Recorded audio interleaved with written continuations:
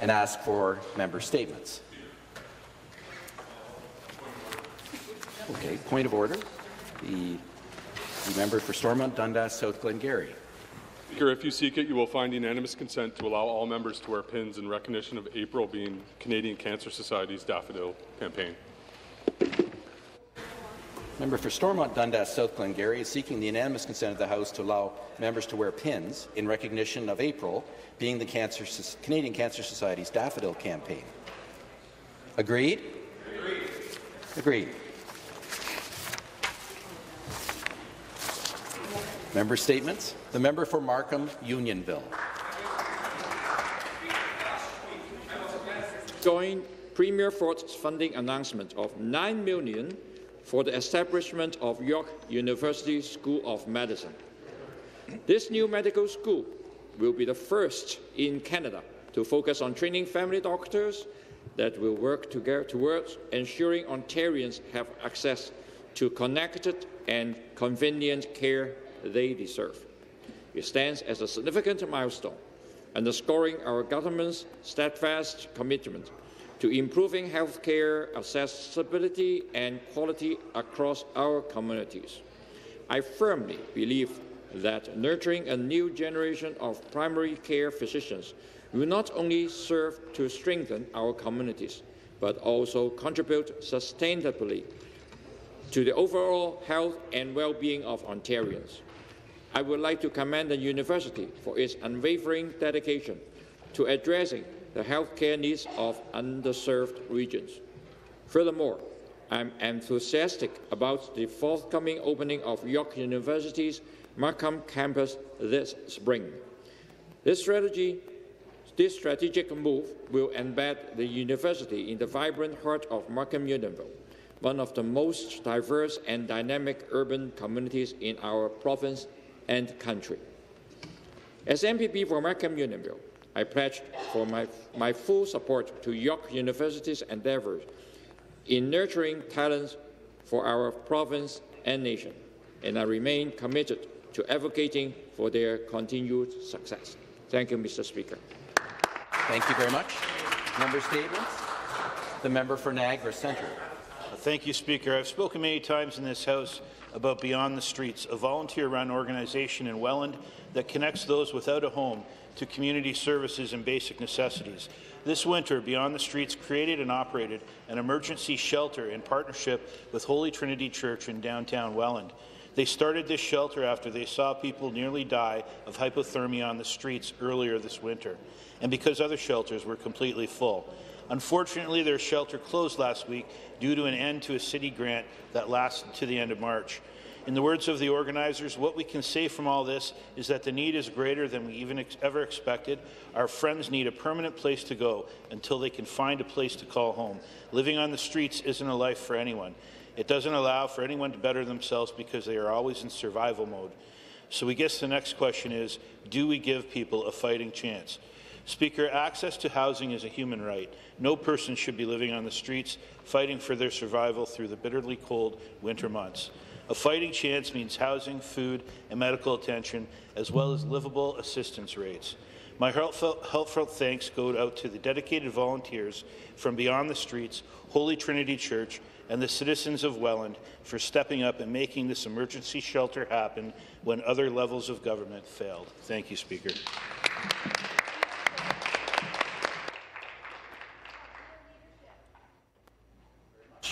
Member statements. The member for Hastings, Lennox and Addington. Thank you very much, Speaker, and good morning.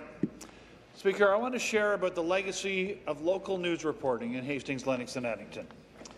Found in the back of a Newburgh, Ontario store in January of 1870 by Cephas Beeman, the Addington Beaver newspaper shared local news on a 4-page, 6-column weekly paper. Shortly after creating the paper, he then sold it to his brother George Beeman and his partner William Templeton, moving it to Napanee, calling it the Ontario Beaver. And then shortly thereafter, the Napanee Beaver, and it has remained a family-owned business. In 1892, George Beeman sold his portion of the paper to Templeton, who remained the sole owner of that newspaper until his death in 1908, when his wife took over that paper. For several generations, the family ran the paper until 1953, when they sold the paper to a local family, Earl and Jean Morrison. And then after Earl's death in 1978, Jean continued that tradition of the Napanee Beaver. The Morrison family led that paper for more than 30 years. But just recently, the Napanee Beaver has been sold to Adam Prudhomme.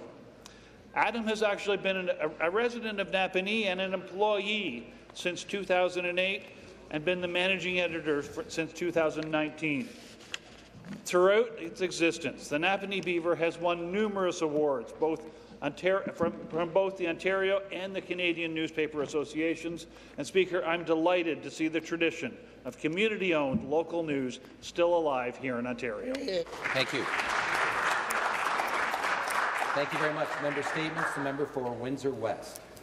Speaker, on Tuesday, June 28, 2022, the jury recommendations from the Renfrew inquest into the deaths of Carol Culleton, Anastasia Kuzik, and Natalie Warmerdam were presented.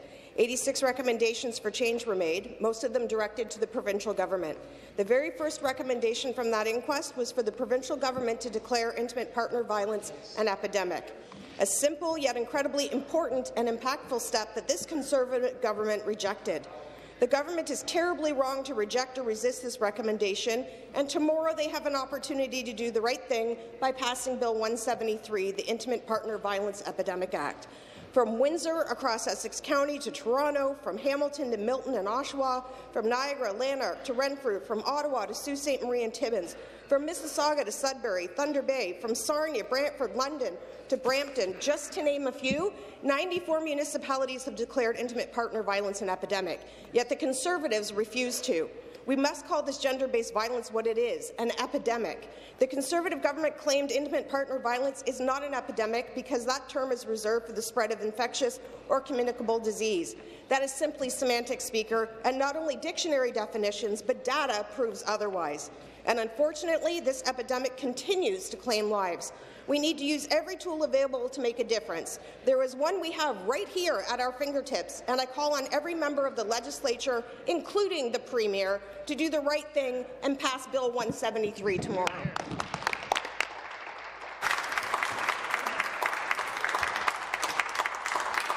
Thank you very much. Member statements. The member for Chatham-Kent-Leamington. Hi, good morning, Speaker. This past weekend, I was proud to work alongside a team of 70 volunteers at the Bridge Youth Resource Centre in Leamington to participate in an exciting fundraiser led by my friend who operates the Giving Spoon, a local nonprofit charity. The event featured a wide array of fresh homemade soups donated by local families and organizations to raise funds and awareness for youth programs and access to attainable housing. The weekend showcased an impressive lineup, 18 cauldrons each day of unique varieties of soup served by volunteers, myself included, to hundreds of people from our community who lined up to enjoy the fresh soup and fellowship while raising important funds for the Bridge Youth Resource Centre. In my non-scientific observation, I would say that the cream of potato bacon was the most popular. The Bridge Youth Resource Centre is an organization supporting youth ages 14 to 24 through collaborative programming with multiple community partners to address education, job support, mental health and addiction, social inclusion, and general life skills. The facility also supports youth experiencing homelessness or housing instability, and actually partnered with Habitat for Humanity and researchers from UWindsor Department of Civil Engineering and Environmental Engineering to design and build 3D homes, the first printed in Canada. Congratulations to my friends at the Bridge and the Giving Spoon for another great event. Thank you. Thank you very much. Member statements. The member for Ottawa West Nepean. Thank you, Speaker. In the past few years, Ottawa has experienced multiple severe storms that have taken out power for multiple days. Every time this happens, people on fixed incomes have to throw out a fridge or a freezer worth of food that they can't afford to replace. Seniors and people living with disabilities who live in multi-story apartment or condo buildings are being trapped in their own homes without access to food, water, or medical care. Those who need life-saving devices struggle to find power sources. We've been incredibly lucky so far that every one of these storms has been followed by reasonably temperate weather, but it's only a matter of time until we have freezing cold or severe heat while the power is out, putting lives at risk. But thankfully, there is a way to address the risks of power outages while also fighting climate change and making life more affordable. Bill 172, the Affordable Energy Act, would save Ontario residents on their hydro bills by investing in deep retrofits, reducing the amount of electricity needed to power a home.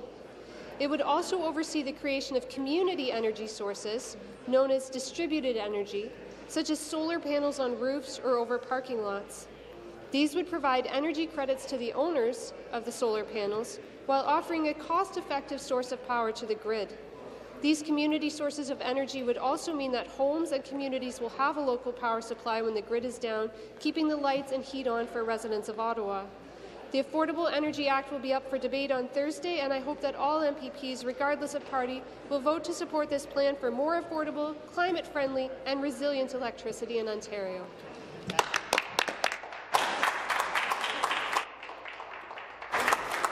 Thank you very much. Member statements. The member for Flamborough-Glanbrook. And good morning, Mr. Speaker. It's my pleasure to rise today to highlight Ontario's efforts to address the current housing crisis. In August of last year, our government announced a new 3-year, $1.2 billion program that provides significant funding for municipalities who are on track to meet provincial housing targets by 2031.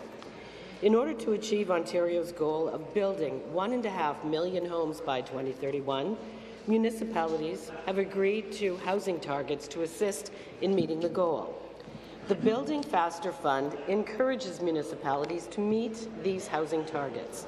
Municipalities that reach at least 80% of their annual target receive a share of the $1.2 billion program, and for those that exceed their targets, even more funding is granted. My community of Hamilton will receive over $17.5 million for exceeding its 2023 target and for breaking ground on a total of 4,142 new housing units last year. I am pleased to recognize the hard work of the City of Hamilton and other communities around the province that have made housing a priority. Ensuring that every resident has an affordable place to call home is our government's top priority, and I am hopeful that with the support of these provincial funds, there will be even more housing starts in the year ahead.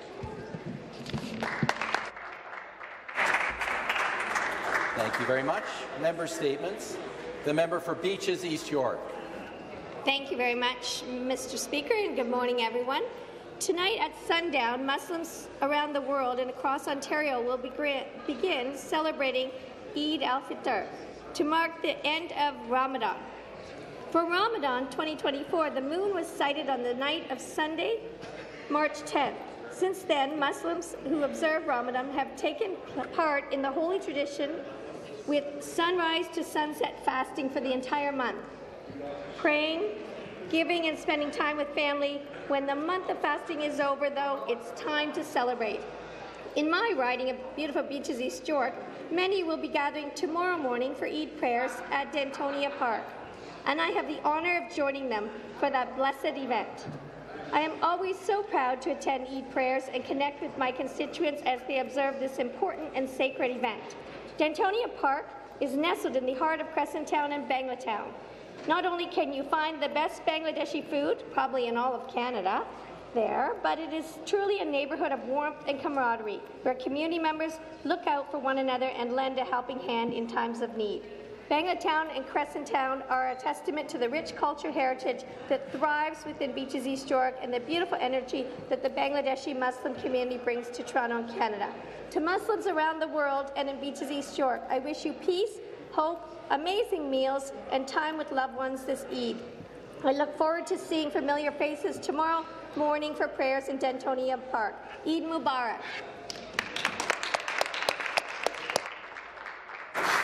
Thank you very much. Member statements. The member for Thornhill. Last week, I had the great privilege of standing with the Premier and my York Region Caucus colleagues to announce a brand new medical school just north of Thornhill in the city of Vaughan. Yay. This school will be the first medical school to focus on primary care physicians, so important. It will include up to 80 undergraduates, 102 postgraduate seats starting in September 2028, with up to 240 undergraduates and 293 postgraduate seats on an annual basis once operating at full capacity. This project is in partnership with York University, will be situated beside the state-of-the-art Cortellucci Vaughan Hospital and the soon-to-be built long-term care home. Together, these projects will significantly improve the quality of care our families and seniors have, bringing health care closer to home. Speaker, our government is launching the largest expansion of Ontario's medical education system in more than a decade. Parents, students, grandmothers, grandfathers, boobies, zadies, this is so exciting because our students will now have more opportunities to attend medical school locally, just a few minutes north in the city of Vaughan, a little bit north of Thornhill.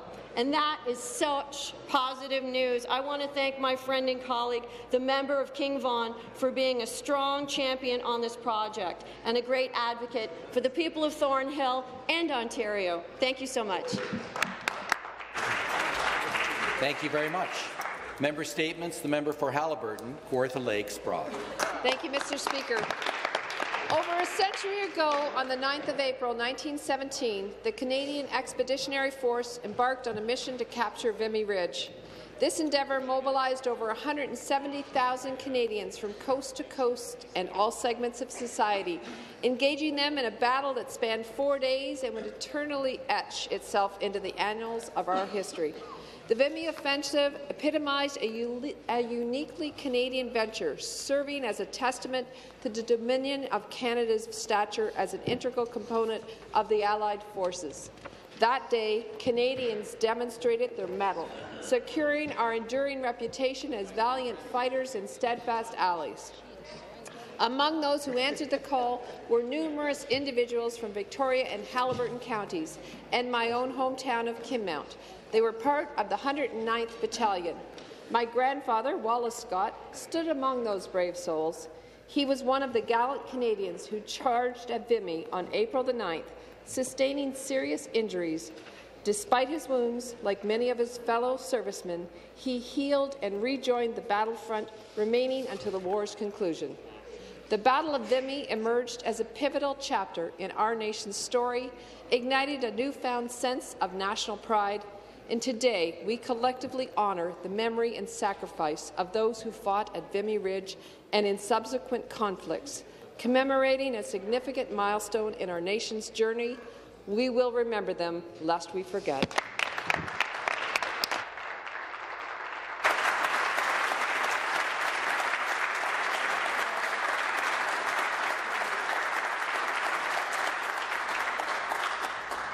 Thank you very much. That concludes our member statements for this morning.